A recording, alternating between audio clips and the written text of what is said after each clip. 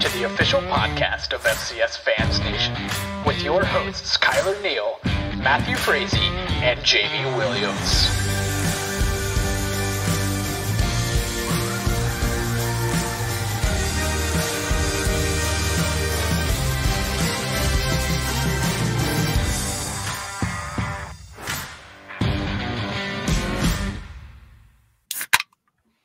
FCS Fans Nation, Frisco. Hey, what do you know? I get to say this twice in a year. That's pretty neat. Ladies and gentlemen, welcome to the FCS Fans Nation podcast. One of your hosts, Matt Frazee here, Jamie Williams, Kyler Neal. We are back after a Merry Christmas, a Happy Holidays. Thank you so much for joining us, everybody, as we are in preparation mode for Frisco, Texas. Admin team is ready to head down there with the Bison and the Bobcats. Holy moly, gents, we finally made it. So excited for this. We have a great show for you guys. We've got awesome content and questions from our fans about the games. But before we roll into that, it would not be proper to not mention the events that occurred during the week of James Madison and NDSU involving the charities of the food bank for Fargo that the James Madison JMU Sports Blog put on, and what our podcast was able to do for the Central Cast Treehouse as Kyler shakes his head in terms of raising combined over $20,000 for food insecurity for kids, for individuals dealing with homeless issues. I'm not going to spend a lot of time in this. I'm sure you guys are thinking, talk about it. I'm currently editing and putting together kind of a full 4 to 5 minute production that I'll post on YouTube to our YouTube channel. Just taking it through the story in terms of the week that happened, how it all occurred, the tweets and the interaction from the fans. Just wanted to say tonight on the podcast, thank you so much to everybody who donated. I mean, $15,000+ is absolute insanity. Over 400 donors. You guys opened your pocketbooks to help so many people. So just thank you from the bottom of my heart and everybody within the Castleton community and the Fargo community. With that, because it did get to $15,000, I myself wore some purple that Jamie loved, but somebody's going to be wearing something for a long time in the form of a tattoo, Mr. Kyler Neal. And if you guys are not currently watching with us on YouTube, now would be the time to subscribe to YouTube and click on it if you're listening on Apple or something else, because Kyler Neal is going to show you guys some options on our screen here about the tattoo. But I'll give you the floor before I show the images, Kyler. Talk about your decision saying going for that tattoo, my man. Well, before I even talk about my decision, can I just honestly say I hate kids in North Dakota. Holy crap. I'm not a fan of anything from Castleton right now. You guys all suck. No, guys, honestly, though, this was a cool thing to happen. I'm more than happy to ruin my life, potentially jump off a cliff. Who knows? You know, this is a PG podcast, so I won't say all the different things where I can murder myself. But yeah, man, I unfortunately, I had no faith in our community. I had no faith in the FCS fans in general. So I thought I would just make it more enticing. Maybe I thought we can raise, instead of 500, 5,000, maybe something around there. So I threw out that number. Hey, let's raise 15,000 and I will scar my body for life with the ugliest team, fan base, missing teeth, all of that. And unfortunately I gotta get a tattoo from the Grizz. So yeah, Matt, I sent you like 4 different options, right? I'm sure you're going to share them. Of course, we can just do the classic, right? We can just do the classic Grizz paw print. Who knows where that's going to go if I get it. I mean, it looks like it would pair perfectly with one of my cheeks on my bottom.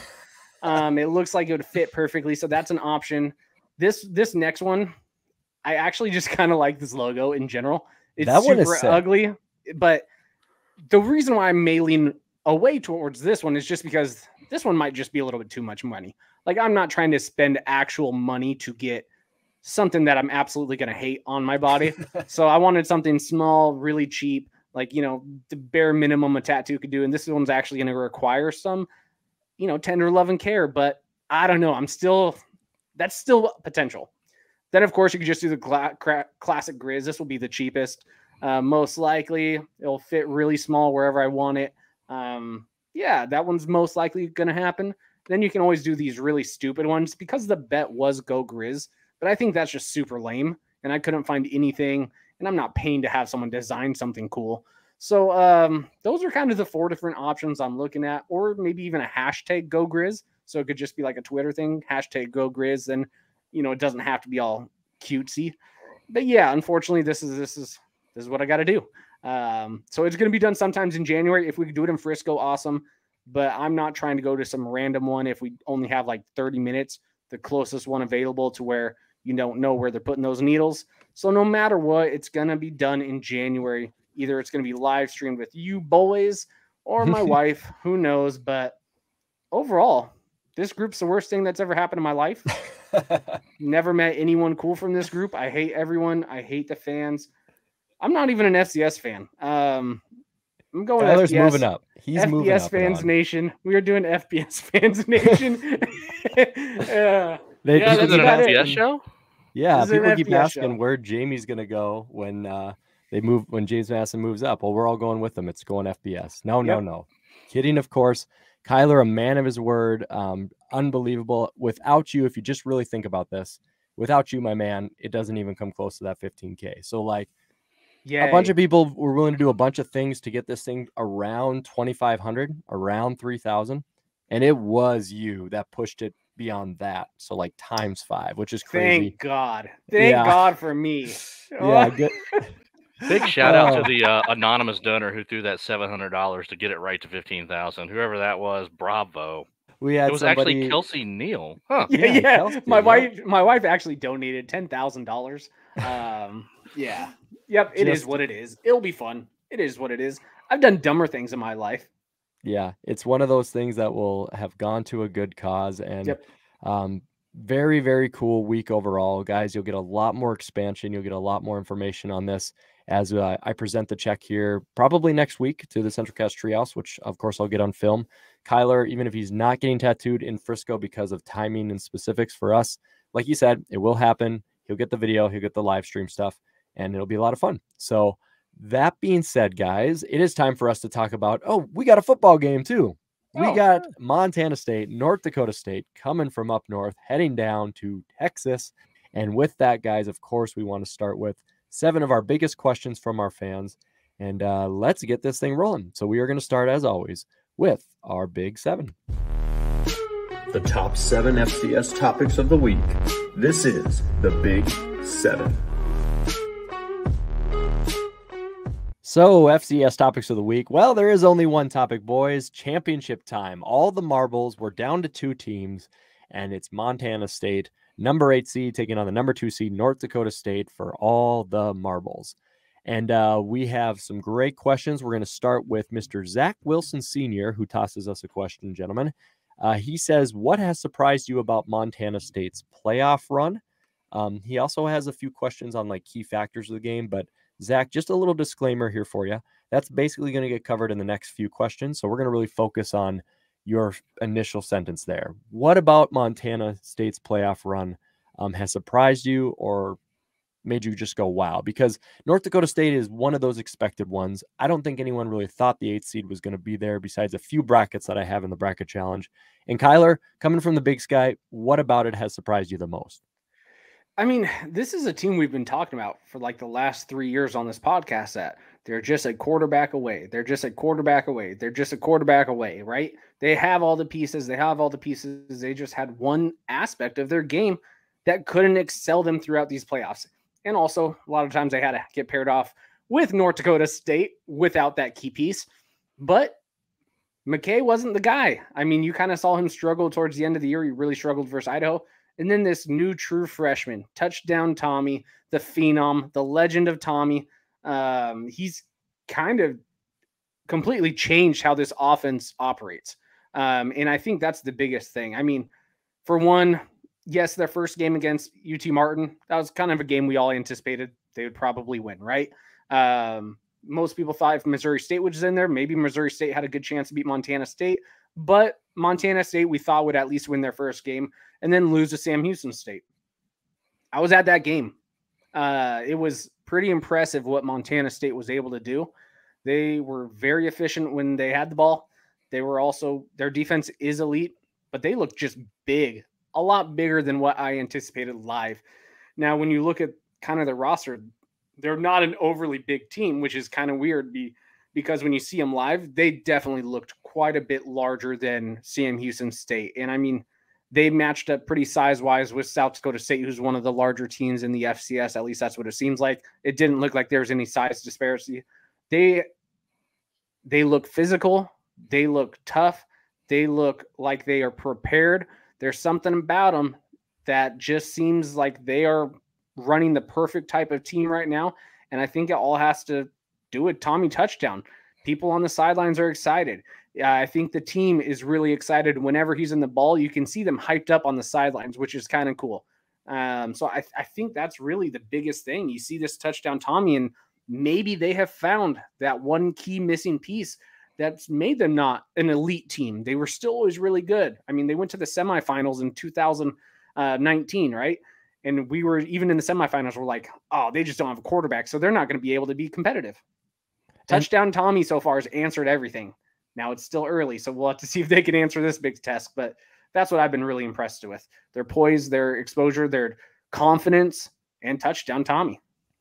Jamie, is it just that simple to where, I mean, I did the bracket challenge, and very few people even had Montana State in the semis, and even less remotely have them winning the actual contest, unless it was like a few brackets that were, I would call them joke brackets almost, where it was two Montanas facing off, and it wasn't really based in, I guess it's dumb to say logic now because they're there, but what was it about Montana State? Is there anything besides just the quarterback we undervalued? Did they lose to the Grizz, and did people just drop off too heavily? Was it just like, oh, they lost to the Grizz and now this team stinks when they were possibly going to be the 1 seed? Like, what's up with that, Jamie? Do you think that people just lost faith too quickly? I think that's exactly what happened. I mean, obviously, when you make a change right before the playoffs at quarterback, it's a shock.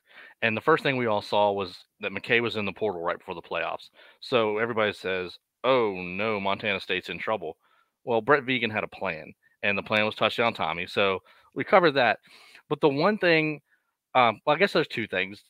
First, on the offensive side, even without Isaiah Nfonse, who's one of the top backs in the country, I figured that when he was out against South Dakota State, that was going to make that offense very easy to protect and defeat for South Dakota State. And Mellett just made that happen. If Nfonse is healthy for this title game, it just puts an extra dimension. But defensively is where I really have been impressed with Montana State, especially their defensive line. And I know Troy Anderson gets a lot of publicity and credit, and he should. He's got 137 tackles on the year. But the guy that really stood out for me over the last couple of weeks has been Daniel Hardy, the defensive lineman. And he has just been a monster in the backfield. And he's a difference maker, and he can really be disruptive and get North Dakota State off schedule and get them behind the sticks and force Cam to have to throw the ball. I mean, he's got 16 sacks and 23 tackles for loss on the year. That's one guy on the defensive line. So I think that's what surprised me is the speed of the defensive line led by Hardy. Yeah, it's going to be a really fun matchup versus those senior talented North Dakota State All-American tackles. And then you're going to have those strong defensive ends for Montana State. That is going to be an absolute battle.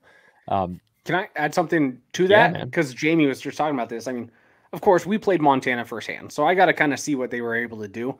This was the only team where Eastern Washington played, where Montana State was so confident in their defensive line, they didn't blitz us at all. They basically rushed us with 3 people only, and they said, oh, Eric Berrier, you want to try and complete a pass? We're going to drop 7 back. Guess what?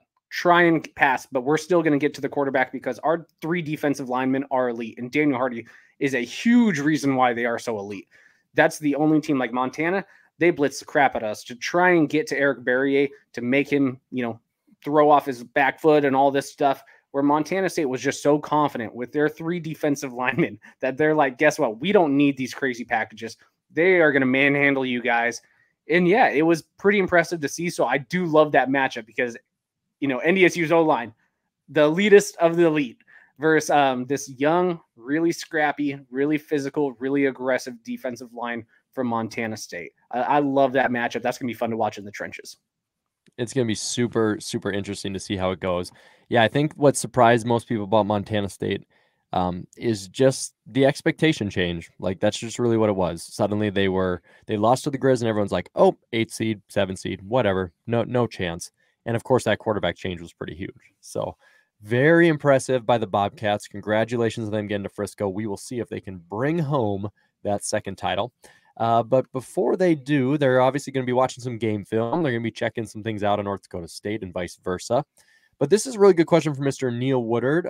Awesome gentleman, obviously, who helped assist the firestorm of the charity. Neil asks, what one or two things should each finalist team from their opponent's semifinal win, or excuse me, what are one or two things that each team can take away from the semifinal wins from each other? So looking at what North Dakota State did with James Madison, looking at what Montana State did against South Dakota State, what are these coaches and players thinking when they're looking at this film and breaking things down? Jamie, is there a key thing, obviously, for your Dukes who played against North Dakota State? Is there something Montana State should be looking at right now to take advantage of or to worry about? I think what they should worry about defensively for themselves against North Dakota State's offense is it can be anybody. Against James Madison, it was Hunter Lipke, and they lost him in pass coverage 3 times. He caught 3 big passes, 2 of them were touchdowns, difference in the game. And if you notice to start the game, Jamie's defense played differently. They played a 4-3. We play a 4-2-5 all the time. They came out in 4-3, and Mateo Jackson flat out lost Lupke on the second drive, 7-0.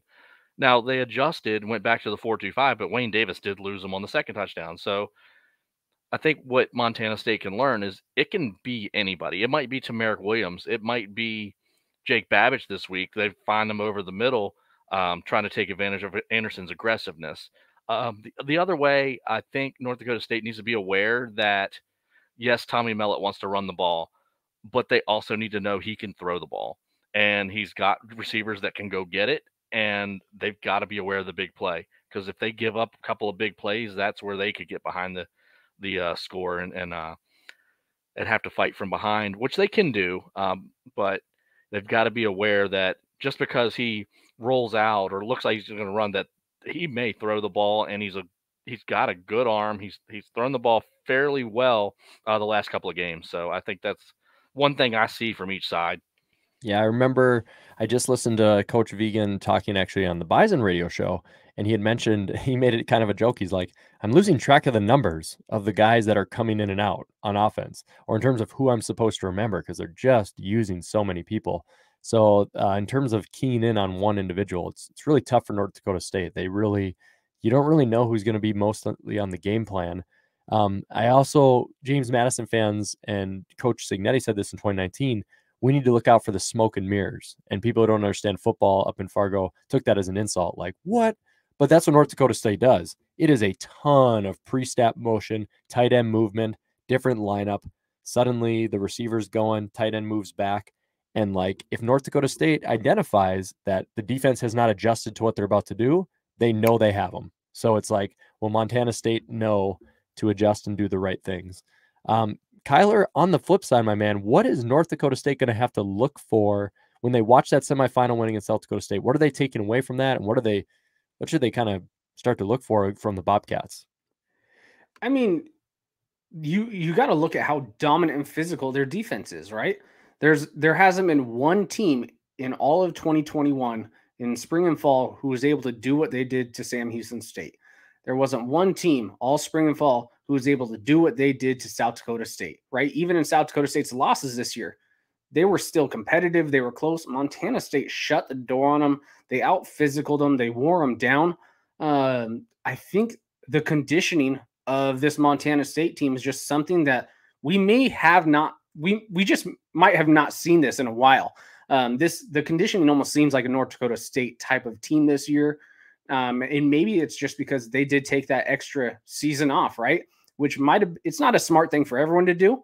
A lot of other teams, they want the extra prep. For them, with a new coach, a whole bunch of new players, like this might have been a very smart thing for them to do. Learn the offense, get bigger, right? Get bigger, get physical, hit the weight room instead of just running plays and learning the game. It seems like they are just a physical team who's ready to wear you down. And that's something I don't think NDSU has seen yet so far on this high-end caliber. Probably South Dakota State was the best option of that. And, of course, South Dakota State won that game. I wouldn't anticipate South Dakota State to do that again versus North Dakota State. But this seems like a team that's going to be able to wear you down even more than South Dakota State can. They are a team that just does not give up, which is pretty impressive to watch. They just really believe in themselves. And I don't know if a lot of teams come into the Fargo Dome or Frisco are going to play NDSU who really believes in themselves as much as I think Montana State does right now. And I think, outside of all the plays on football on the field or anything like that, I think that's something that maybe NDSU has to worry about more so than the actual football field. These guys believe in themselves. They peaked at the right time. They took a bad loss. They learned from their mistakes, and they're going, guess what? We don't want to do that again. So I think the mentality of this team is something that maybe NDSU hasn't faced besides James Madison, and all those games are really close, right? When NDSU plays James Madison's a team who doesn't go in there scared. They go, yeah, we can compete with these guys. We can out-physical them. We can go toe-to-toe with them. I really think this Montana State team believes that they can do the same thing. Yeah, that's a really good takeaway, and I think a lot of that has to do with Vegan in terms of him being their coach. Yeah, he said again on the radio show that in the spring, they took the time for him to identify the strength and conditioning and prepare them for the fall in terms of what they weren't doing in the past, what they're going to do now. And you're talking about a coach who was born and bred from Craig Bowl and was with North Dakota State, followed Craig Bowl to Wyoming. And Craig Bowl is huge on the strength and conditioning, the developmental stuff, and doing things the right way in a disciplined manner. So what NDSU could kind of take away from this is that you are not playing some, and I see this a lot, some generic Big Sky team. You're not playing some team who's going to fear walking into you. Vegan's going to know the routine. He's going to know how to prepare for this. And if you look at how many times they pass a game, how they use the quarterback run, how the defense operates, it's very much like North Dakota State. So basically the idea for North Dakota State should be, if they wanted some sort of motivation, is these guys think they can copy and paste and be us, and we're going to show them that they're not. And Montana State's thinking, we can compete with them now. This is not the same team in the past. So it should be a lot of fun. Yeah, Montana State's kind of thinking we have everything that North Dakota State has, and maybe even better with their training facilities, their food program, and all this stuff. Choate, a few years ago, it seems like he was building something. He said, if we want to compete with the NDSUs of the world, we need to do what they do. And they implemented it. They started raising more money. They started getting all these, not pay for players, but you know what I mean. Yep. So it seems like what Choate was doing, he was building it the right way. And then you just get this other guy who he goes, oh, you already built the foundation. I'm just going to tweak it and amplify it a little bit. And that's what's happened this season. So I think, Montana State's like, why can't we be North Dakota State? We have everything that they have. We got amazing facilities, amazing players, even a better recruiting area, if you will, with the West Coast. It's not too far away. So, I think their mentality's just changed, and they're ready. Feels very much like Mike Houston taking those reins of James Madison and going, look at this stock that nobody is buying. Boy, I'm going to make this sucker blow up. And when you're buying stocks or doing anything, guys, there are a lot of advantages. Of course, you can already sense my segue as I'm segueing into our third question. Thank you, Neil, for that one. Next question, guys, comes from Joshua Hoffman. Huge fan of the page and show, South Dakota State fan. Josh says, what are the biggest advantages that the Bison have on the Bobcats and vice versa? What are the biggest advantages that the Bobcats have on the Bison? All right, guys, as you know, I'm a big fan of looking into the stats. So let me just take you down the line because I want to hear what your answer is after I drop these on you. So here we go. Total offense, NDSU's 20th, Montana State 32nd. Rushing offense, NDSU 3rd, Montana State 7th. Passing offense, NDSU 110th, Montana State 86th. Now I will disclaimer this. Here we go. Passing efficiency. How efficient is your passing game? NDSU is 8th, Montana State is 10th. Flip this to the defensive side of the ball. Total defense, NDSU is 3rd, Montana State 13th. Scoring defense, NDSU 1, Montana State 2. This one's really interesting. NDSU, this is actually a record by them. Team sacks, NDSU is 4th with 49, but Montana State is 10th in the country with 44. Oh, you want it to get even trippier for you? Quarterback passes in the playoffs. Tommy touchdown, 34 of 46. He's thrown 46 passes. Cam Miller, 29 of 50. Lower completion percentage, but 50 passes. So Bison QBs throw 15 to 20 balls a game, and they use that efficiency to win games. Well, congratulations. Tommy touchdown, throwing roughly 15 passes a game, using that efficiency. So from hearing all those stats, everything that sounds the same, we've basically said the programs are starting to mirror each other. Kyler, Jamie, outside looking in, man, what are advantages from these two teams? What are they? I'll try to see if I can come up with a couple. Maybe see if I can come up with one tangible, one intangible. I mean, for the Bison, first off, they've been there before. They know what the preparation looks like, the 3 weeks between games, staying fresh, staying ready. So I think that experience might help. But flip that to the other side. Brett Vegan's been there and done that too. So he'll have his team ready. On the field, an advantage that NDSU has is they don't turn the ball over a lot. They turn the ball over less than one time a game. And Cam Miller's only thrown 3 interceptions all year. So he's been very efficient, which is basically the difference in the offense for North Dakota State, because I believe Quincy threw 7 in his time. So just that efficiency, and I think that actually was the wrong number, but either way. But 3 interceptions, and I know he doesn't throw a lot, but when you throw, you can't turn the ball over. So that efficiency is a big advantage. I think just that defensive line being fresh for Montana State is going to be an advantage, and just the way they've just been able to be aggressive. There's a blueprint that Vegan brought with him from Bowl, from NDSU, and both teams build from the inside out. You start with the lines, you get your strong lines, get your quarterbacks, your linebackers, and then the skill positions on the outside come last. And that's basically that's basically how they're both built. They both have talent on the outside, but their bread and butter is the line play. And right now, the defensive line for Montana State looks to be a little bit of an advantage for them. Like Kyler said against Eastern Washington, they're confident they're going to rush 4, drop 7, and Troy Anderson's all over the field, so he'll be in run support. It'll be interesting to see if North Dakota State tries to roll with Lupke like they did against JMU, or if they think Tamarick Williams can get a little bit on the outside, maybe pick up some yards there. So those are a couple of things I would looked at. It'll be interesting to see who wins those battles. Yeah, I'm really interested in the quarterback play in terms of, I think if you want to do an advantage, NDSU's very young, fresh new QB has started since South Dakota State. And then he started about a half, or he was in a half before that. So he's had a lot of time to really be the starter. And I know everyone's like, well, Tommy Touchdown has just been elite and great. He has, and all the praise in the world.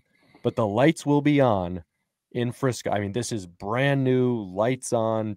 I mean, both crowds full throat for all marbles. And maybe he doesn't get rattled, but I would say it's a slight advantage where Cam Miller at least has been at the helm for more than 12 quarters.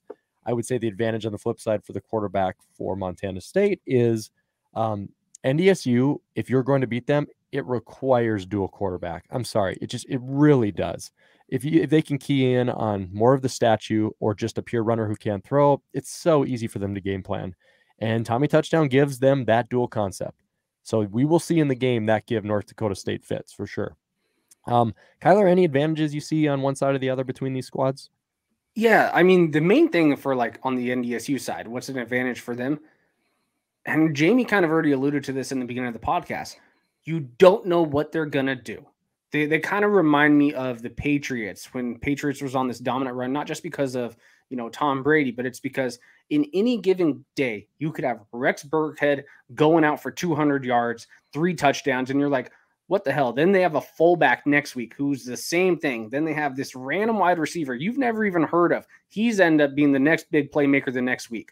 You don't know what NDSU does, and they have enough pieces in enough places to where that can happen in any specific game. They don't need to rely on the quarterback. They don't need to rely on the running back. They don't need to rely on their wide receivers. You don't know what they're going to do, and they're so good across the board. I don't even think they're elite across the board, but they're so good in every single spot, right? where other teams, you're an elite in one position, you're elite in one other position, and then you're somewhat mediocre. NDSU doesn't have a weakness on any side of the ball. I just don't see it. Any offensive position, they don't have a weakness. They may not be the best in the best, but they don't have a weakness, which means how the hell do you prep for them? Because you just don't know who's going to go off. And then on the other side of the ball, the biggest advantage, I mean, Montana State has had all the pieces. I don't know how many more times we have to keep saying it. They've had all the pieces for years. They've been missing one single piece. And right now there's so much hype behind this kid, this Tommy touchdown kid, Tommy Malott. He seems like he could potentially be the real deal. Montana State's defense, they're not going to be afraid of going against NDSU's offense. I just don't think they are. I think they've already played some elite offenses, and they were able to shut them down with Sam Houston, with South Dakota State, with Eastern Washington. I mean, they shut all three of them down to where they couldn't do anything. Offensively, if Tommy Malott doesn't get rattled, pretty good chance that they're going to feel really confident. If they can stop NDSU on a few plays and get in field goal position, I think the longer that happens, the more confident this team becomes, and they seem like they're a team built around hype. Now, if you shut them down in the beginning, like what Idaho actually did, which is weird game. Now, every team has one of these games every season, so maybe we shouldn't look too much into this. North Dakota State's had this with Youngstown in the past. I mean, every single year, one of these games happen, and it just happened against Idaho, where Idaho rattled them in the beginning, and there was not enough confidence, not enough tenacity to lead them through and really start to dominate in the second half. So if you can get to Montana State and get to them early, especially with a brand new freshman quarterback who's been stellar, there's potentially some mistakes that could be made. And I think that's the biggest advantage for NDSU. Force Montana State into mistakes. Yeah, that will be interesting. The first quarter is going to be massive. Like, honestly, if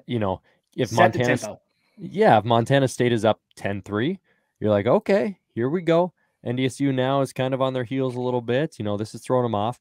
But what if it's, I don't know, even if it's 7-0 NDSU after the first quarter, does everybody think, okay, NDSU's in the script? They're in, and it doesn't mean the ball game's over, but you're just going to be thinking, all right, the Bison they're high-fiving thinking, yes, this is what we want. We're right where we want to be.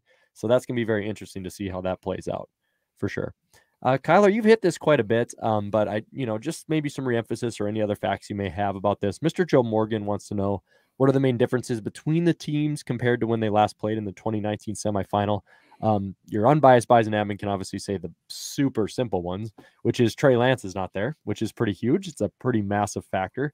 But what will be interesting about this is a good time to bring it up, is Christian Watson. Because Christian Watson ate on Montana State last time, and it's a different team. It's a better defense. But he just looked like a different caliber of player against them. And Christian Watson has not played in any playoff games. He warmed up in full uniform prior to the semi, but they pulled him out. So the question will be, will he play in the national championship? To which Entz has said, we will have Christian post press conference of James Madison. He said they'll have him. So is that just coach speak? We'll see. Hamstrings can last a while, but almost 7 weeks off that thing, you would like to think he'd be okay, but we'll have to see. So I would say a big difference there is you've got some big playmakers that are there that are not, but Montana State, Kyler, is it as simple as now the quarterback's there, a pretty cool coach, and I mean, a different mentality of the program? No, I think their defense is definitely much better. They seem to be bigger. They seem to be stronger. They seem to be faster. They seem to have all the right pieces in place. And I do think for that team specifically, this offseason was probably, it benefited them. And I don't think it would have benefited most teams the way it did Montana State. They hit the weight room. They got bullied last time they played North Dakota State. Now they're not getting bullied by really anyone. And that's kind of the big difference. Now, what I do see when I see these two teams, I don't think NDSU is as elite as they were in 2019, right? Trey Lance, big difference maker. Where Montana State, I think, is a lot better than they were in 2019. So when you have a team that gets a little bit weaker, who is so elite compared to everyone else, you have another team who is missing a piece and they're getting quite a bit better. Now they're going to meet more towards the middle. So I think these two teams are a little closer comparable. But I mean, these are still two stellar teams. There's a reason why they're in the playoffs. I mean, you already said this earlier in the game or in the podcast, Matt. Montana State was a really bad half away from being really the number one seed overall. North Dakota State, a lot of people said maybe even they should have been the number one seed because of their strength of schedule. I mean, these are two teams. All their losses were bad losses to their rival. And that was it. They've kind of dominated everyone else besides a few hiccup games to where they didn't dominate, but they still won. Yeah, I mean, I think just the gaps closed a little bit, and that's just the biggest difference between the two teams. Yeah, big thing too is that NDSU team in 2019, obviously a lot of different talent, a lot more senior, actually not that many more seniors than they have now. So I will say that as a comparable thing is that NDSU with 13 seniors graduating this year. So you are going to have another cast coming back next year. So again, it is kind of a younger team, which is interesting. Jamie, I want to bounce this to you, my man. Cody Werlinger wants to know, will the Bison going back to Frisco for a 9th trip be an advantage knowing the routine? Will Vegan knowing the routine help the Bobcats? Now, you mentioned this earlier that this could be kind of a difference maker, but you've seen James Madison go down there. They've been on multiple trips. You know how big preparation is. You know how teams prepare. Do the Bobcat players, just because the coach knows, does that give them that same edge as NDSU, even 20, 25%? Or how do you feel about that? I think it definitely closes the gap that Vegan has been there and done that. Now, it's been a while because I believe he left with Bowl, you said, right? Yes, sir. 2013, he left with them after that championship. So there's a little bit of distance there, but Vegan's been there and done that. So I think it closes the gap a little bit. But I think Vegan will remind his team and maybe have his team ready for some of these trick plays. And it's not necessarily the smoke and mirrors like we talked about a little while ago with the motion and the different looks, but it's the trick plays. It's the fake field goal. It's the end around type of stuff. I mean, Vegan should hopefully have them ready for that kind of stuff. And maybe he's going to have a little bit of that in his back pocket because Mellett's such an athlete that he can catch the ball. He can throw the ball. He can run the ball. So he's versatile. And, they didn't match up well last time in 2019, but this is certainly two different teams. NDSU, I believe they have 2 players that caught a pass in that game that are going to be active in this game if Christian Watson plays, the other being Josh Babbage. You had guys like Adam Cofield who made an impact who aren't there this time around. And Montana State didn't have a tackle for loss or a sack because Trey Lance was so efficient, because they had such a smart game plan. And they're going to have a smart game plan. Ince will have that team ready to go. It's going to be a great, chess match, I think. So I think the gap is closed, but I definitely think that the been there, done that for the coaching staff will be a little bit of an advantage, but the gap closed a little bit because Vegan has been part of that in the past. Yeah, knowing where you're at is definitely important. I'm going to roll this actually right into our next question. Don't want to go past you too quickly, Cody, but I think we've covered that quite a bit in terms of the preparation and things. But in terms of prep, maybe we'll expand on your question a bit from Mr. Ryan Thornburg and Garth Rauschenberger, awesome listeners of the podcast. This question intrigues me so much. I'm very interested to hear your guys' takes. Which team gains more by having 3 weeks off? Will that give NDSU time to figure out Tommy touchdown, or will allow time for the Bobcats to add more to the playbook? I am so intrigued by this. This would be the biased Bison admin probably is what it's going to sound like, but I feel like NDSU gets a little bit of an edge with more time. Like Montana State almost was running so hot with this fresh new individual. It looked like South Dakota State didn't really know what to prep for with him. Like they knew he was good, but like, what are those 8 quarters that they had? Like, what could they really prep for besides just kind of maybe playing their game? Like, how much is NDSU going to use safeties or corners on these 50-50 balls? And what do you do against the QB run? A single spy? Or do you have edge rushers or corner blitzers? Like, what are you going to do with tendencies? I think that time separation is a big advantage for NDSU because Montana State was just on fire. And now you're almost getting so much time to kind of evaluate and put together a game plan. Am I off on that? Kyler, both of your opinions. I can't wait to hear this in terms of this time, because the chess match between the coaches is probably what's going to determine this sucker. You got to execute, but the chess match and the game plan is going to be very intriguing. Kyler, what do you think? Oh, I think NDSU definitely has the advantage with 3 weeks off. One of the things, momentum is a big key factor in football. I don't think anyone played the better playoffs this season so far than Montana State. I just think they played the absolute best. Momentum's huge. Then kind of what you were saying. All these teams, they didn't know what to prep for when they have this Tommy Malott kid. This is a true dual threat by the means. Normally when we say dual threat, it's someone who leans on the passing side but can still run it, or vice versa, someone who leans on the rushing side but can still pass it.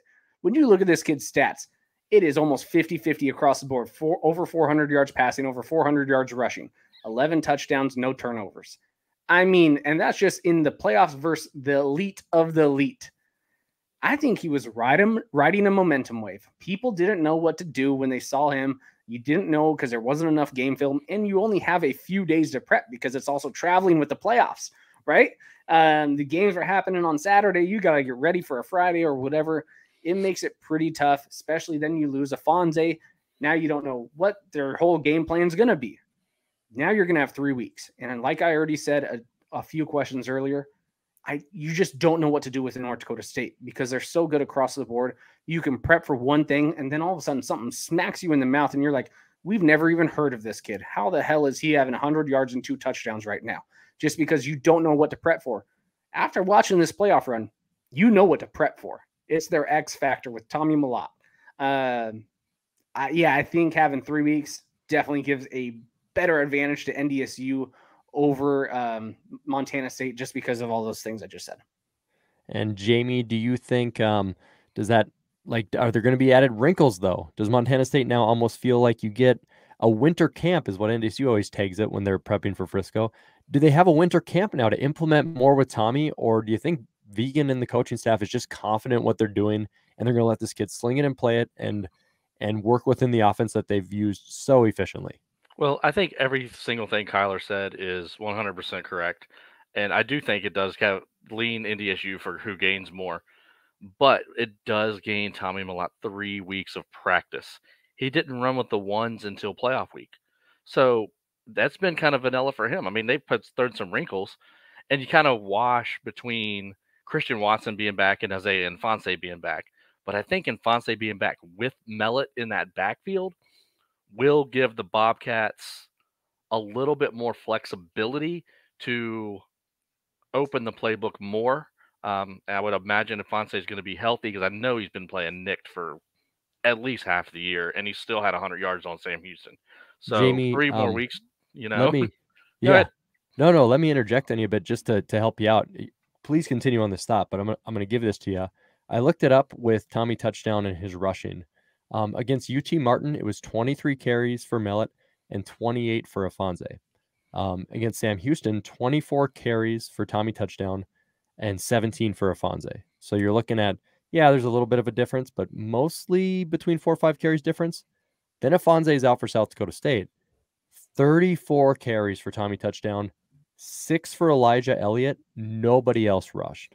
So his injury and his ability to be in and be effective is massive for Montana State, just as massive as Christian Watson will be for how he works in the running game and how he stretches the field for North Dakota State. So I would just want to give you those stats to continue your point, which was phenomenal. I mean, that makes the point really of having Afonso, and really you can kind of run on North Dakota State a little bit more than you think you can, because JMU really didn't have a great run game all year, and they ran well the last 2 games. I thought Latrell Palmer ran really well against North Dakota State in spurts, especially in the second half once they really got it going. And then Fonse's a better back than Palmer at this point in their careers. I mean, obviously it's still in North Dakota State. They'll still be ready to play, but those are some things that I see from the Montana State side that would give them a little bit of an advantage on their side over 3 weeks. It's going to be so much fun to see what these coaches and teams come up with. Yeah, it's really going to be great. One thing that is pretty interesting is because that 3 extra weeks, this doubled Tommy Malott's time, like as a starter, right? He's only played 3 weeks. He's only prepped 3 weeks with the one roster, like what Jamie was just saying. Now he's just doubled it. So you would think there's going to be more plays that maybe he's going to run that's going to change things up. But also at the same time, as a freshman, and I don't mean this to ding any freshmen because, we've seen great ones like a Trey Lance and this kid already. I mean, freshmen sometimes are immediate impact players and they can change the game because of how talented they are. But how much are you going to learn in 3 weeks to completely change a playbook? with a new quarterback that is a freshman. I think you just lean towards guess what? This is what you've been successful at. I'm not trying to throw more things at you.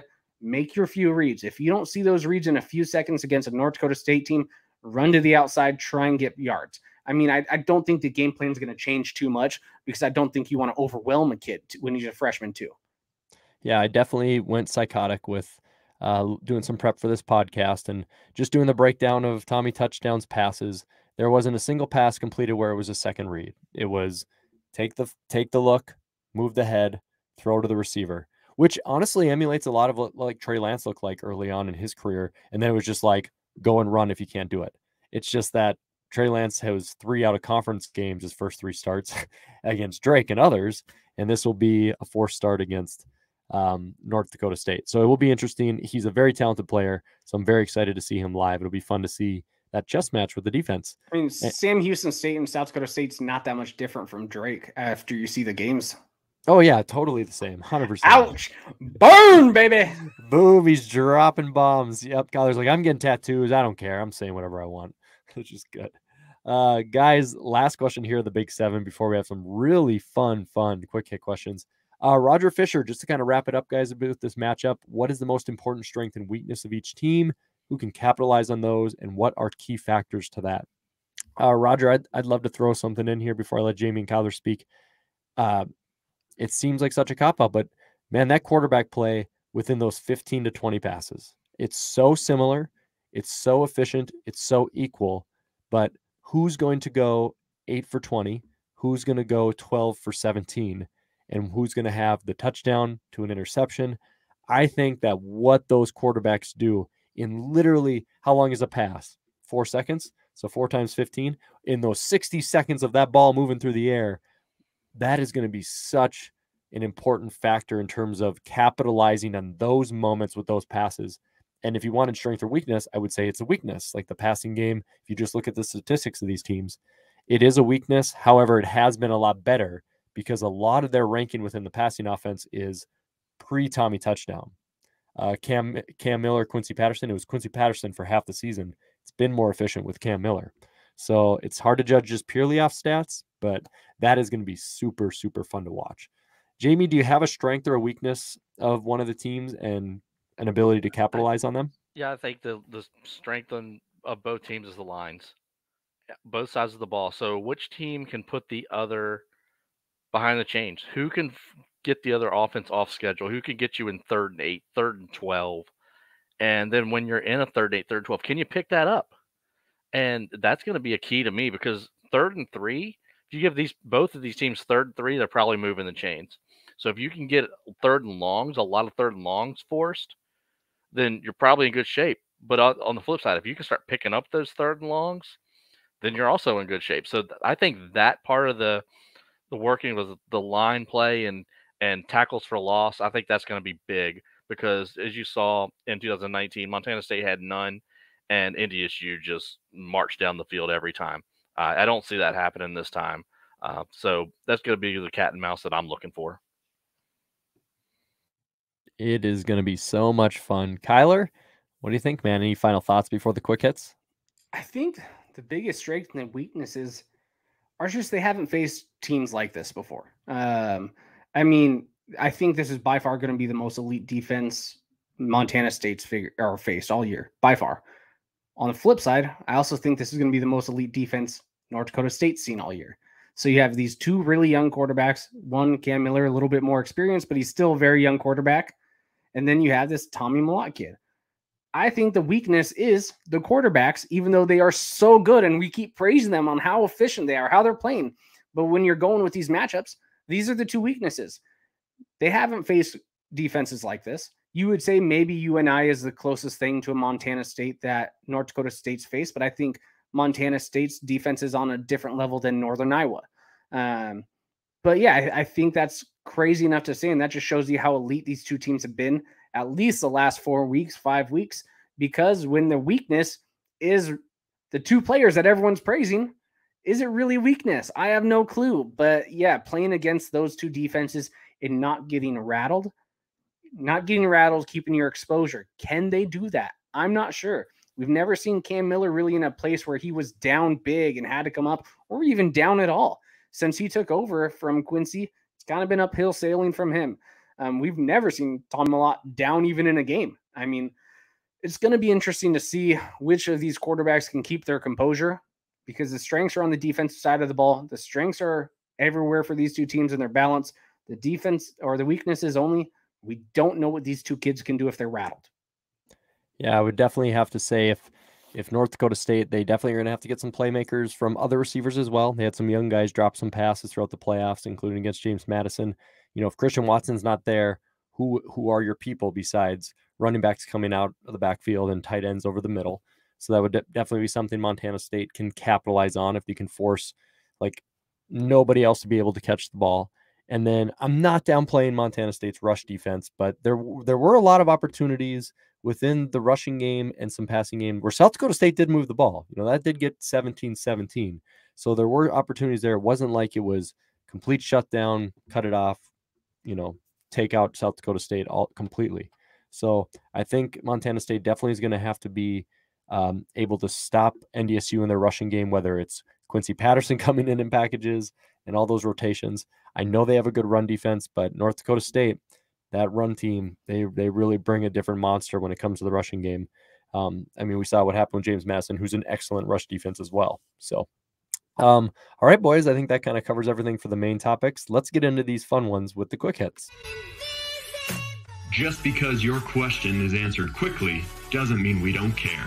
These are the quick hit questions of the week. All right, gentlemen, quick hit questions. Hank Kutzelman and Matt Bernhardt. Matt, congratulations to your Bobcats. I believe you're a big Bobcats fan. Hope we see you down there in Frisco, my man. Also, your first name is awesome. They both basically have questions about COVID protocols and would they cancel this game? Would they crown a national championship if something happens? Just open form here, guys. Has anybody heard anything on this? I think normal testing protocols are going.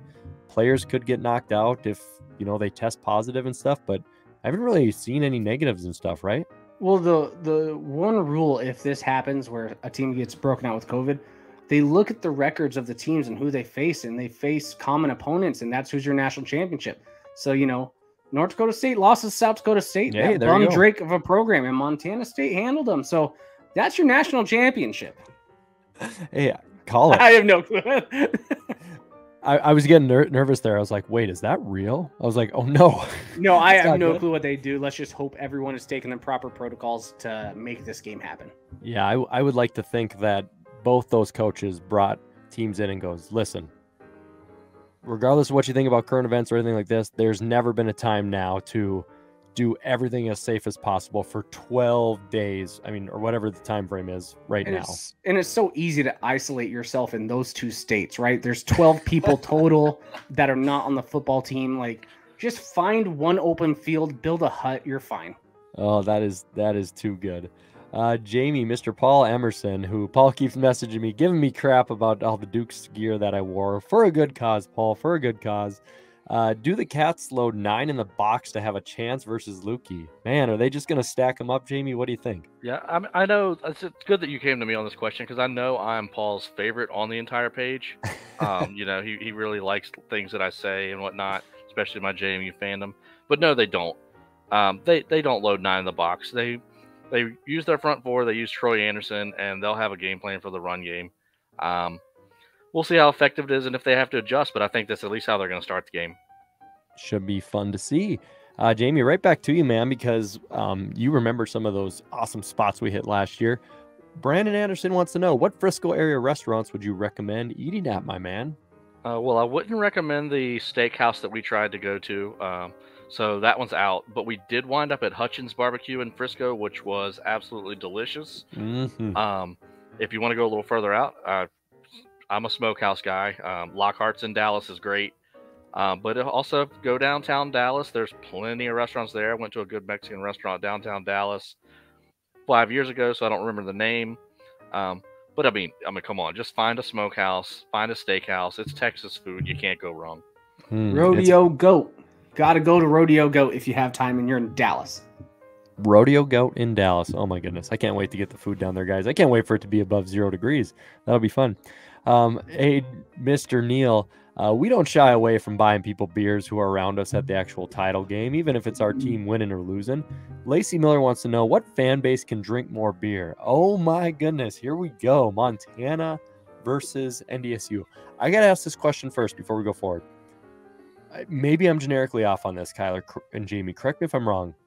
Is Bozeman generic what people think of Montana, of like farmer Montana folks who like just chug Busch Light like North Dakotans? Or is it like craft beer IPA kind of Boise, Idaho-ish?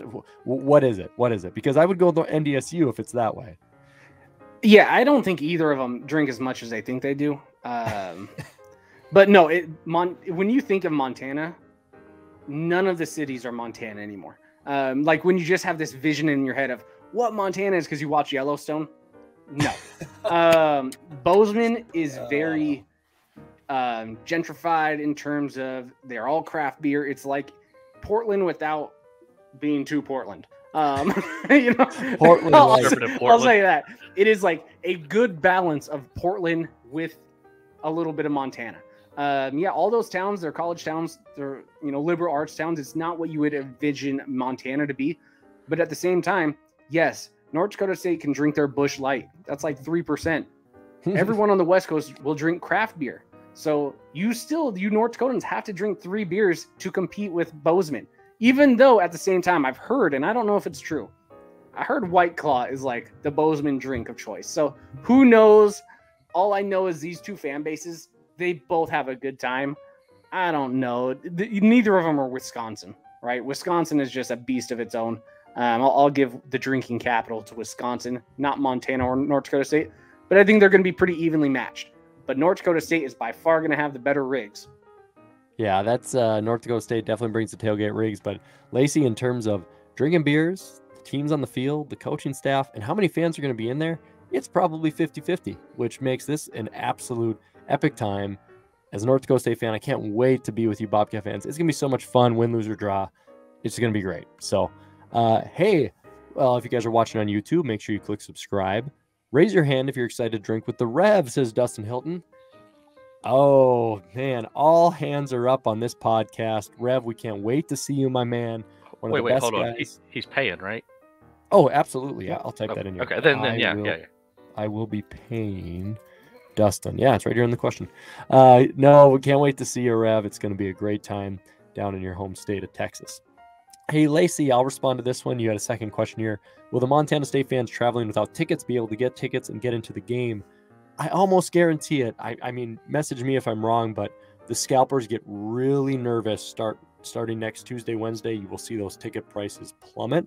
On top of that, Sam Herder just tweeted out today, sounds like they're willing to release 1,500 standing room only tickets starting on January 3rd. So those fans, it's not a bad view. When it says standing room, like you're just right above the last row. Like you're not in a corner and you're not secluded. You're literally front row. You're just standing. Like that's it. So you're going to be able to find a ticket, Lacey. Almost promise you. So she and others are making the trip down there without tickets because they're so expensive now. Just be patient. You'll be okay. And definitely don't shirk on the that standing room. That's like Matt said. That's not a bad look. It's not a, you know, miles away. You can barely see. You can get some good sight lines if you get the right spot. So yeah. Just get in the stadium. Absolutely. In worst case scenario, if for somehow it doesn't happen where you're able to get in, there's sports bars right nearby. You can still tailgate. You can still experience it. The whole atmosphere the day of, before and after the game.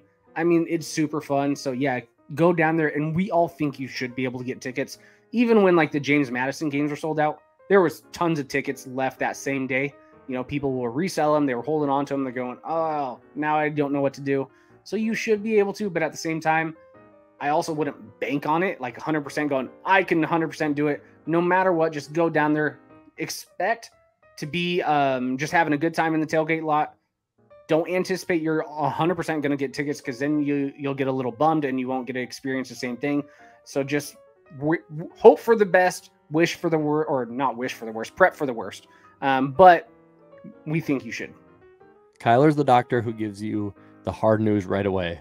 And Matt's the doctor who goes, it'll be fine. It's just surgery.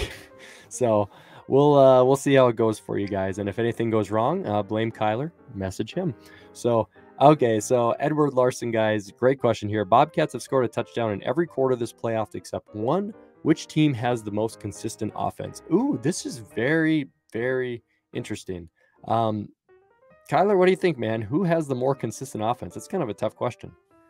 Across the season, North Dakota State. The last 3 games, Montana State. I don't know. I mean, I really don't know. You have one team who has played probably the best overall season in the FCS versus one team has played the best in the playoffs when they started this new quarterback and it's completely changed their offensive firepower. I don't know. I really don't. That's how I'm going to answer that question. Cop out. I don't know. Why'd you ask me? Ask Jamie. He knows people by name. There's going to be so many things we don't know, but we're going to find out here real soon, guys. Recording on a Wednesday night, and we will see you very soon. Braddy Bredall wants to know, was Sam Houston overrated? And if so, because COVID-19 spring variables worked in their favor? As if you're watching on YouTube, we're all shaking our heads no. Brady, just got to say, we've been big proponents of that Sam Houston was not overrated in the spring for sure. Regardless of who they lost because of the spring or like the short season or their schedules or whatever, they beat James Madison, North Dakota State, and South Dakota State in the playoffs. And I don't care if it's last second touchdown or whatever. That is just an insanely impressive. If you want to say overrated, you could say overseeded this year in the fall. You could say they should have been the 3 or 4 seed, 5, whatever you want to put them at. Clearly, they weren't the 1 seed after what had happened against Montana State. But the committee is not perfect. But in the spring, there's nothing that should be taken away from Sam Houston. Really aren't going to find much of that on this podcast. I'm kind of getting a little tired of the pot shots at Sam Houston. I mean, come on, guys. I mean, they went 10-1 this season, and whatever it was, 11-1, and they played their playoff games just the same way they played every other one, just down to the wire, and Montana State whooped them. But no, let's get off of that. Sam Houston was a rightful champion in the spring. I believe if you go back to our first podcast, I said I thought they were going to lose in the quarterfinals this year. I happen to be right. But that doesn't mean anything or take anything away from what they did or what they accomplished. Bury that stupid rhetoric. I'm tired of it. And Jamie? And they lost to a team who was really on pace to be a 1 seed. This might have been the best 8 seed in the history of this whole postseason, right? Just like South Dakota State may have been the best non-ranked seeded team in this postseason just because they had a few fluke games with injuries and whatnot. Montana State, everyone prior to that last week against their rival was projecting Montana State to be an easy shoo-in for the semifinals, for the national title. They were an easy shoo-in to have a number 1 seed. They just had a fubbed up game. I left out the CK because I want to keep this PG, so I said fubbed. I don't even know if that's a word, but yeah, it is now. It is now.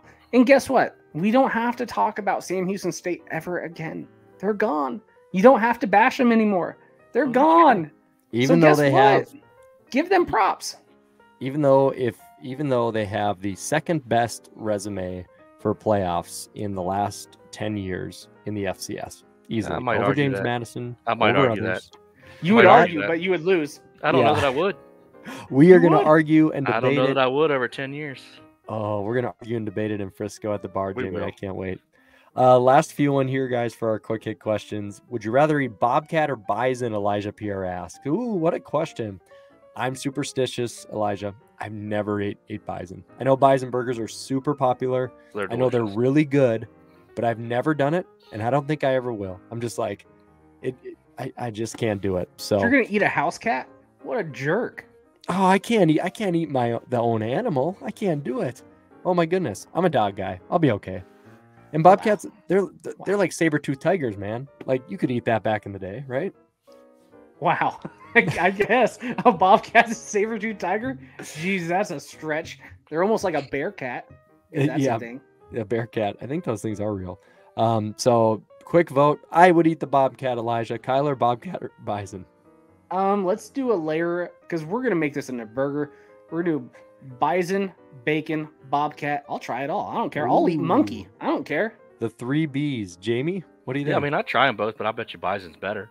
Yeah, I'm sure it is. And we'll see them be better next Saturday. No, I'm just kidding. Oh, I had to do it. There There's you the go. bias. There you go. You were setting me up. Last question here, guys, in the quick hit questions. This is Joe Gass, Ben Schlager, and Alex Peterson. Guys, I'm giving you guys shout outs because you asked questions. Please, please, please ask your questions for our finale podcast after Frisco, because your questions were great. They were awesome about NFL prospects. They were great about Jamie's future support of the FCS, about the entire year overall, spring to fall. But those are great questions just after the championship when we have the overall picture in view. So literally copy and paste, put them on the next post. But Joe, Ben, and Alex, thank you so much for putting something on the page, of course. So that being said, guys, that brings us to the end of all our questions for our championship edition here. So it's time to predict one last game. Are these predictions because we're smart, because we're dumb, or because we're biased?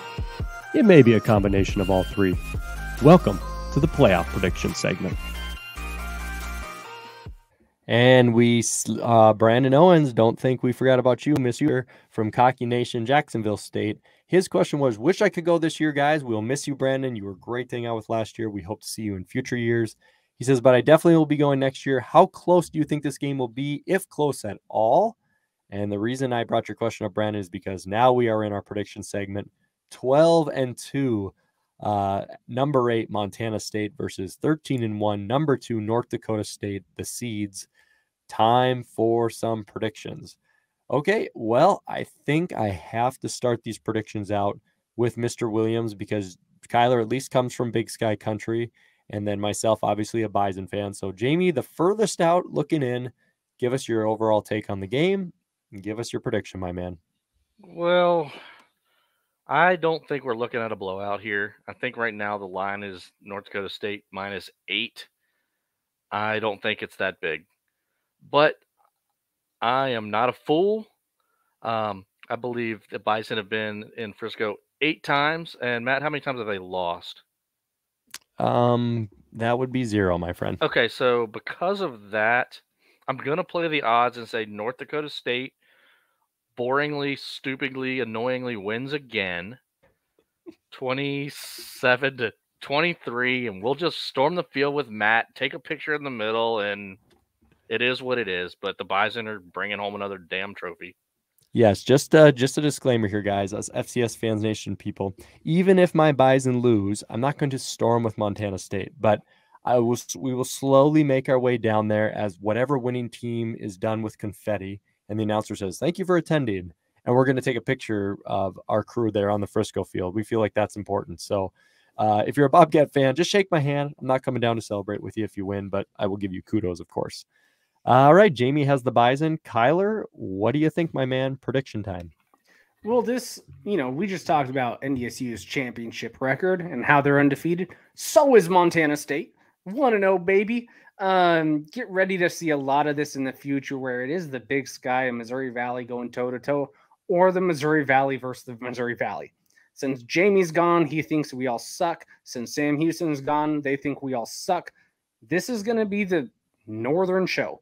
The Big Sky and Missouri Valley are definitely going to run things. I just think it's going to happen. So we're going to see this matchup probably a few times in the next decade. I'm going to lean towards North Dakota State. I just think they have too many intangibles. You don't know who to prep for. Yes, Tommy Malott, touchdown Tommy, whatever you want to call him, this young phenom, he has played absolutely spectacular.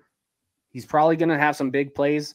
I don't think he's going to be able to do the exact same thing he was able to do the last 3 weeks. North Dakota State is a different beast, but I think it's going to be a closer game. It's going to feel closer than what the score shows. Almost like that 2018 Eastern NDSU game to where you're like, okay, it was a 14-point game at the end, but with a few minutes left, you were kind of still nervous that Eastern could still potentially catch up and, win. I think it's going to be that type of a game. I'm going to take NDSU on the over. Give me a 27-17 type of game. Very, very interesting. 2 for the Bison. So disclaimer before my pick, I do not always choose North Dakota State.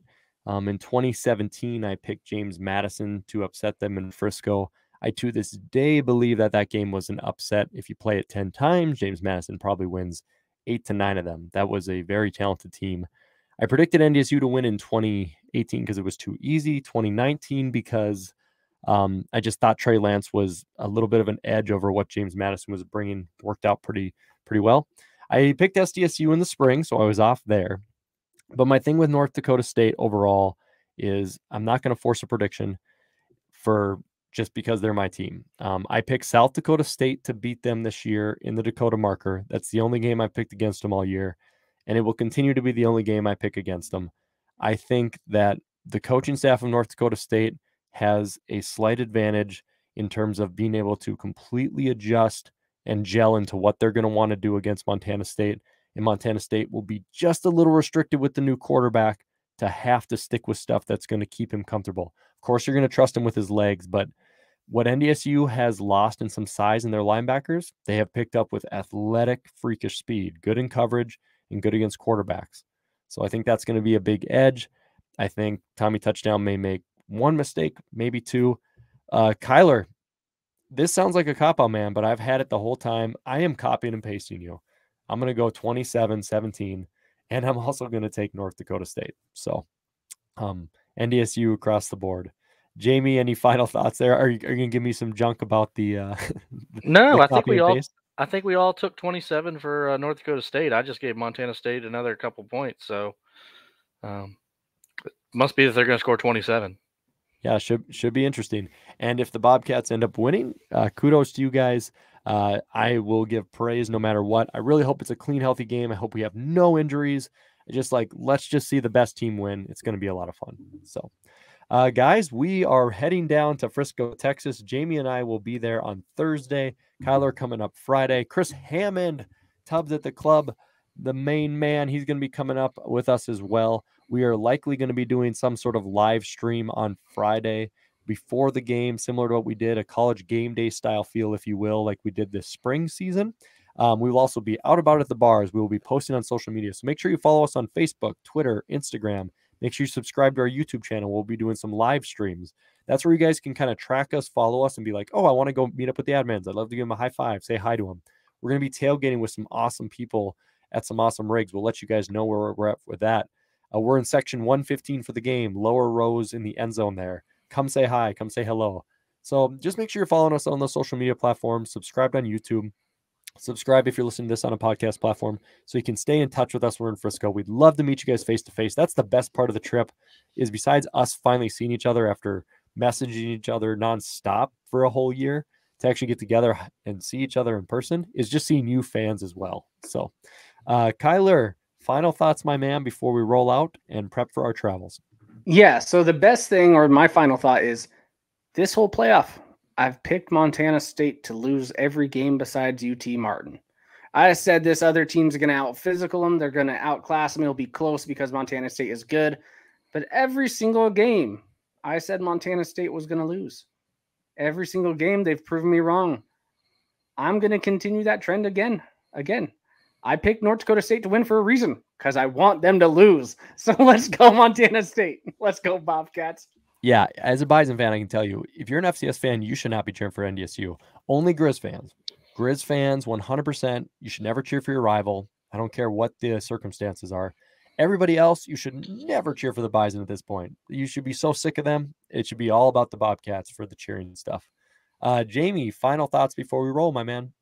I'm just looking forward to getting down to Frisco and getting together with everybody and seeing a good football game. And like you said, hope everybody is healthy, no injuries, no COVID positive keeping people out, and let's have the best possible game. Let's have one as good as a spring finale. That'd be great. And it will be the last great attended postseason game James Madison fans will ever be at. And then it's off to the bowl games. But hey, tickets will be easy to come by. All right, guys, we are rolling out here for the FCS Fans Nation podcast. We will see you in Frisco, Texas. Cannot wait to hang out with you guys. Cannot wait to have a good time. Jamie, Kyler, I'll give you a big old hug. It is going to be a big-time battle, folks, between the Bobcats and the Bison. And holy moly, that's a lot of words that start with B. But I always save the best one for last, ladies and gentlemen. See you in Frisco. Boom. Thank you for listening to the FCS Fans Nation podcast. Make sure to like and subscribe to this podcast on your preferred listening platform. whether it's Apple, Spotify, Google, or even YouTube. And make sure to follow our FCS Fans Nation social media pages on Facebook, Twitter, and Instagram. Thank you for listening to the premier podcast for FCS football. Boom. That's Yeah, true. Kyler or Tyler. Well, Tyler is, Kyler's dead. Kyler is still. Is my name still on Tyler on the chat?